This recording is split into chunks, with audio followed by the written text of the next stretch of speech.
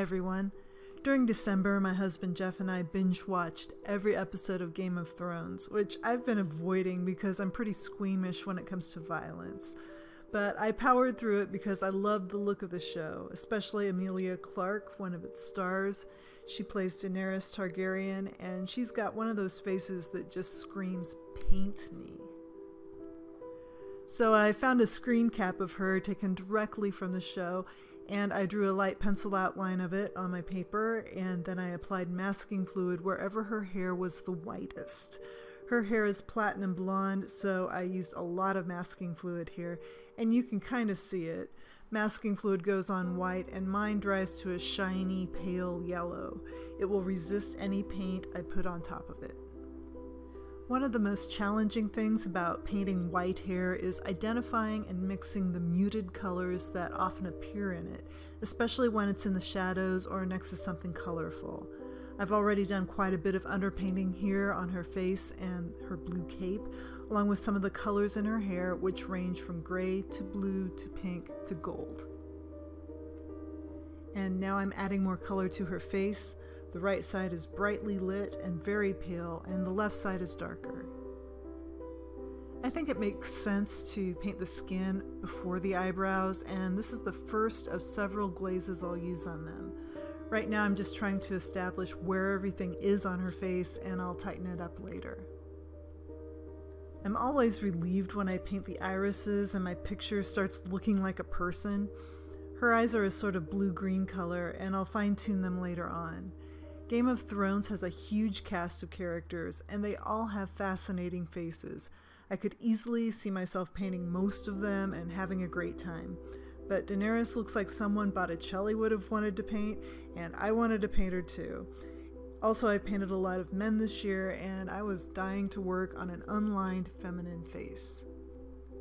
I'm adding darker blues to her cape, which I plan to keep pretty loose and basic. I'm using cobalt blue, cerulean, cyan, and deep blue for this. The costumes on Game of Thrones are fantastic, but I was happy to paint something that was relatively simple here. I just intensified the colors on her neck, and I'm doing the same with her face. I flooded it with plain water and dropped in another round of color. The water will help the paint spread out in a smooth way that mimics skin. Also, it will fade a bit as it dries. Daenerys wears her hair in a variety of complicated styles featuring different kinds of braids, and luckily for me, most of the braids are in the back here, so I don't have to paint them. But she does have some you can see on the top of her head, and the way I approach them is to identify and paint the darkest parts first. Again, the masking fluid is protecting the whitest parts of her hair, so I'm concentrating on anything I see that is darker. When I thought about painting this character, I imagined that her coloring would be perfect for watercolor and I'd have an easy time. Light hair always means fewer layers for me to deal with, but the colors in her hair were a lot harder to pin down than the ones you might see on someone whose hair is dark brown, and I made lots of little color adjustments along the way. I corrected my colors using complementaries. If a color was too orange, I added blue to it. If something was too pink, I added a little green. And if something was too yellow, I added purple. And I watered most of those colors down until they were as light as I could get them. And now I'm refining the features. I'm working a little larger than I normally do for my videos, and I'll probably continue to do so.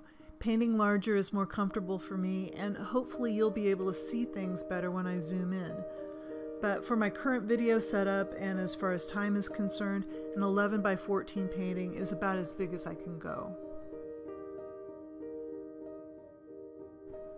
Making those eyebrows darker felt good. I like the contrast between her hair and her eyebrows, and any painting where I get to use red, yellow, and blue a lot makes me happy. I'll spend some time on the rest of her hair, which spirals down her cape like a couple of water slides.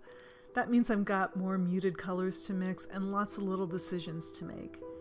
These colors are pretty rough, and I'll refine their edges as one of my last steps. Next, I'll slow the video down a bit so you can watch me really get in there with her features. This painting took me 3.5 hours to complete, so to create a video that isn't too long to watch, I sped up most of it 30 times. But in a few places like this, I've changed the speed to 15 times. I know it's still very fast, but hopefully you'll be able to see more of what's going on.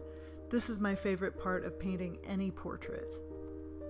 I mentioned that I was squeamish when it comes to violence and especially torture, and if you're the same way, I wouldn't recommend watching Game of Thrones alone. Several times I had to leave the room until Jeff told me it was safe to come back, and I didn't just hide. I put on headphones and played loud music. One time I went into our little laundry room and put some clothes in the washing machine in an attempt to drown it out, and I'm happy I did. I'm not a complete wimp. I watched all of Breaking Bad without even closing my eyes once, but this show is over the top. Heads roll a lot, and that's just the beginning.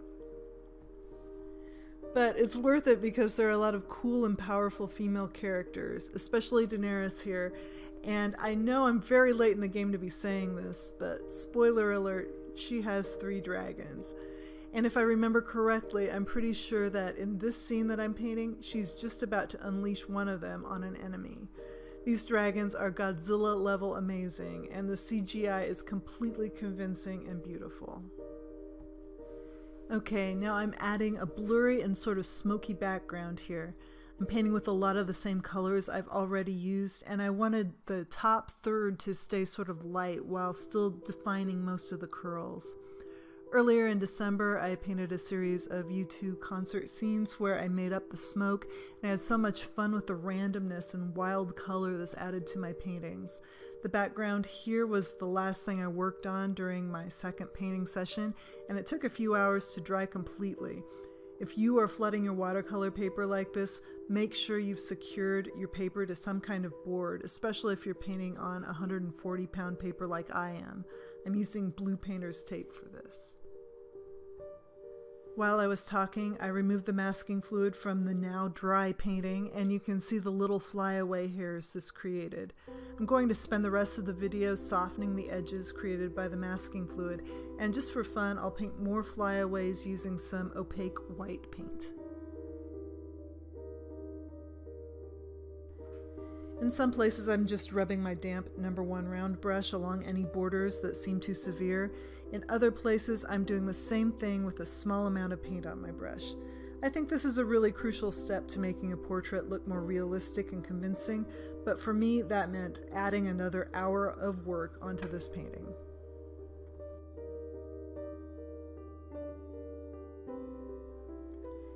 And this next part is my reward for doing that extra work.